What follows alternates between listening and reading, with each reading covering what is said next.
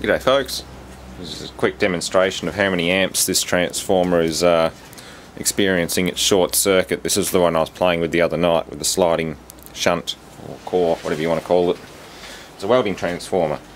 So I've put a current transformer and meter through or over the secondary cable, shorting cable, and we'll see what kind of current we get through it. This was suggested by Alex.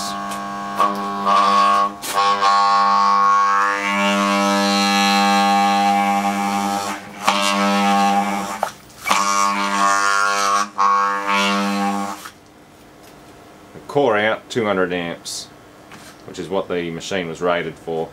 Input current's 25 amps. And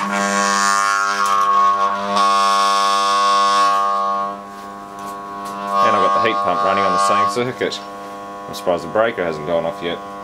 Turn the heat pump off.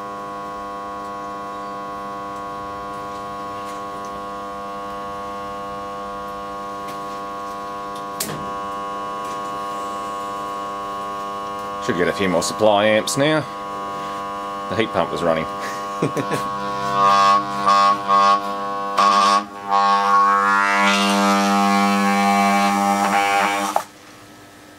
It hasn't made much of a difference. Tiny bit more.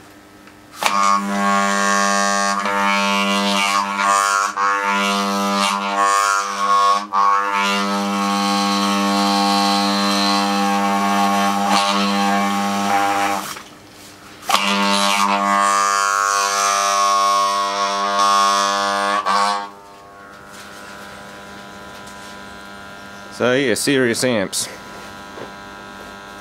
The way I believe the core on this works is that it's like a current shunt.